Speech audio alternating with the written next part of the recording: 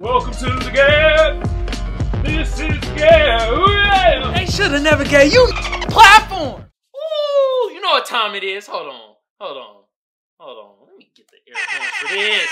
Get the air horns for this. You know what fucking segment we about to get into? We about to get into the SAF segment. Let's go. Ooh, and I had to go over this show 4 seasons in. I've been watching since the beginning. Oh my goodness. Lena Waithe, thank you for creating this show, The Shy. Give it another air horn for this, man. The Shy. Such a great show. It came out December 5th, 2017. Like I said, it's in its 4th season. This shit is smacking. Look it.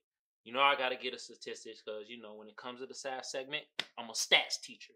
So that's how we getting into it. IMDb gave it 7.4. What? Rotten Tomatoes gave it 87%, which makes it fresh. Man, fuck these critics.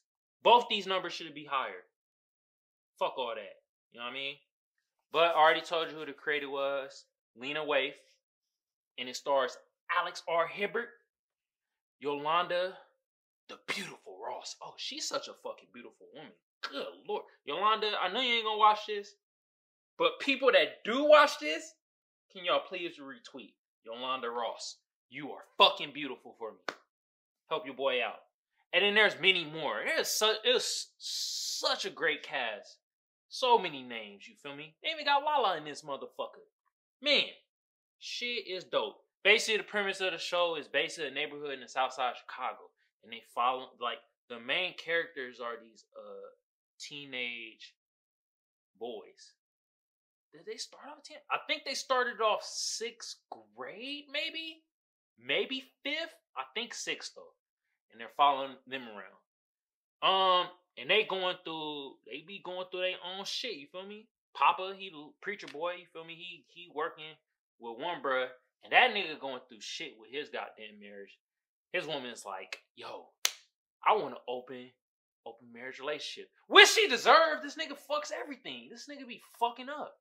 And he fucked his goddamn partner / co-worker that she cool with. Now she was like, you know what? Fuck you, nigga. I'm about to go get some new D. And she did. Now she went to open marriage relationship. But now they got all these rules. Anyway, other character. Damn, I be forgetting bruh name, but this little nigga gangster though. He with the thug shit though. But he going to school with Kevin, which is like an all-white preppy school or something like that. So like his is not his father figure, but like bruh like kind of adopted him. But he's running for the mayor of Chicago. And this nigga's the ultimate gangster. This is my favorite character. But like, bruh got him into the school, but this nigga thug with it though. And like him running as mayor, oh, this nigga's gonna get assassinated. Cause he's all about the black power shit. He all like, man, fuck these cops. I don't give a damn. Fire this nigga. Fuck this nigga. You work for me. Who the fuck you talking to? That's his attitude. He all about helping the community. And watch the community end up killing this nigga. Told you, season 4. Episode probably 5. Then the dude that owns a little chicken shop, his mom ended up having cancer. Just told her son this past episode, yes, in the black community, cancer run rampant. You feel me? So she's fighting an aggressive stage of cancer, and it's like, damn. The character that Yolanda Ross plays, she ended up having like cancer and shit. And then like her having her one friend that goes with her other friend, this a lesbian couple, but she's withholding information from her fucking this her wife and shit. And now it's causing a rift. And the wife is the other character I want to get into, Kevin. He's another one of the little boys. It's his mom. And his character is probably the most interesting character. And he's going through what a lot of black boys go through. I went through this shit. Like, in the first episode, him is one gangster partner I was telling you about. And like Papa, they was all there. They had an encounter with the police. You know what I mean? Police draw they fucking guns on them. It traumatized him. Yes. Motherfucker in the goddamn, I think like they in the 8th grade now, got a gun pulled out on the police. Y'all know the first time I got a gun pulled out on me by the police? And y'all probably ain't gonna believe it because it sounds fucking ridiculous, but it's fucking true.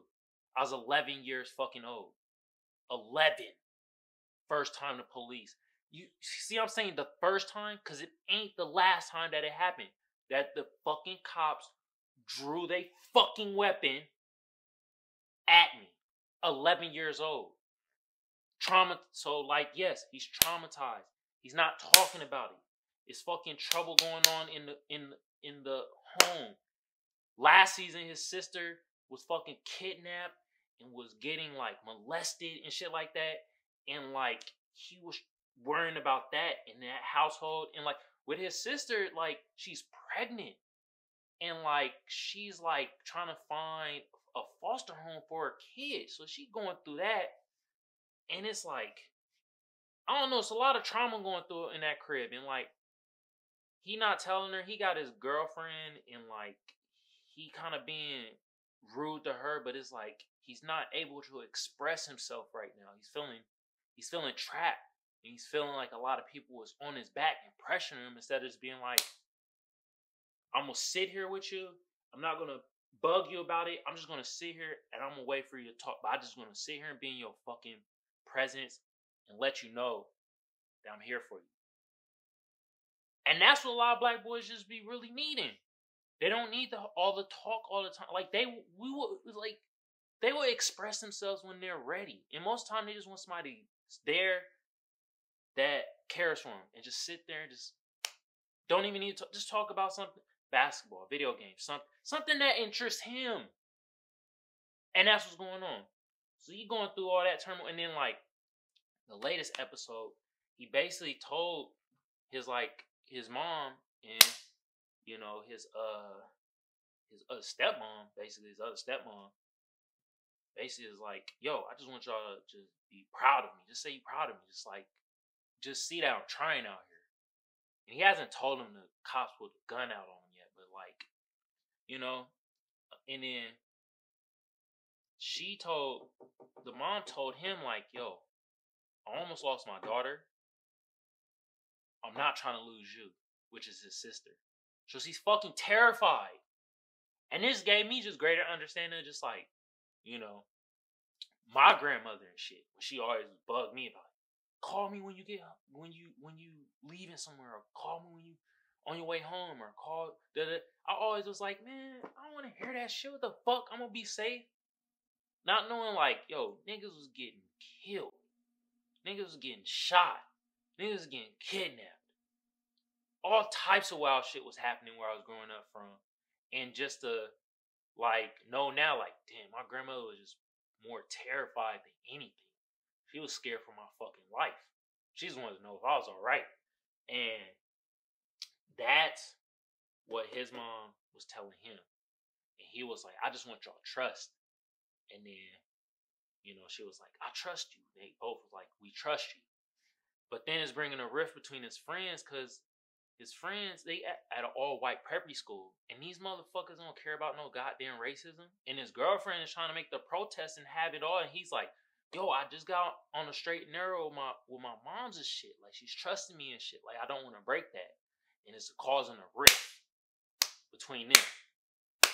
And it's like, you know, his one partner looking at him like, man, you acting like a bitch. And it's like, what you gonna do, man? Like, this nigga, like, he going through shit, bruh. This is what little black boys go through, bruh. This is what I go through. You, like, when I was little, I went through this shit. You feel me?